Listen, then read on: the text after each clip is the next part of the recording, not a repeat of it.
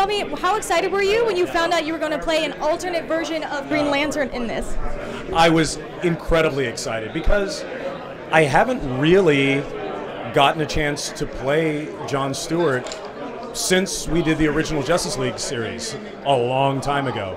You know, obviously I've talked a lot about the character and thought a lot about the character, but to be able to bring him back, and there's something about doing it with Bruce that makes it feel even more legitimate, you know? Because it's like, okay, we're in good hands. But yeah, I was flattered and honored. That's awesome. And you've also voiced Aquaman too, right?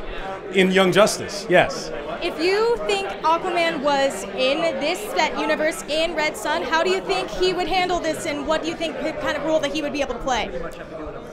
Honestly, I've thought about this. I feel like if Aquaman was in the Superman Red Sun world, he'd be French. Not sure why. It would be l'homme de mer. Yeah. That would be amazing. Right?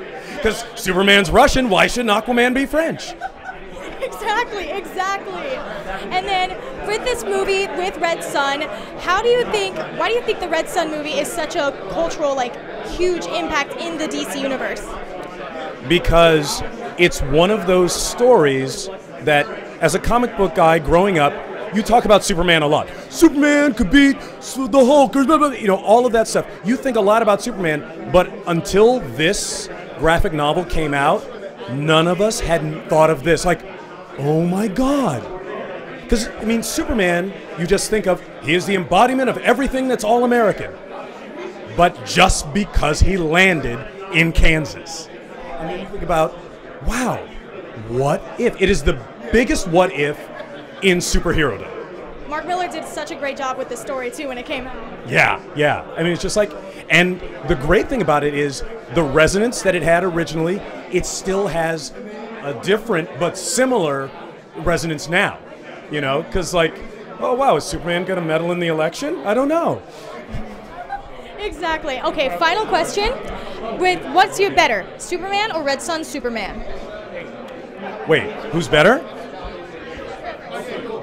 Ooh, that's really interesting because they do take Red Sun Superman on a kind of unexpected journey. Read the comics, I know exactly what happens. So, that's a tough one. Because, am I going to say original Superman just because he's American and I'm American, so obviously he's better? You know what? I have to think about that. Well, awesome. Thank you so much for returning questions, and we can't wait to see Red Sun.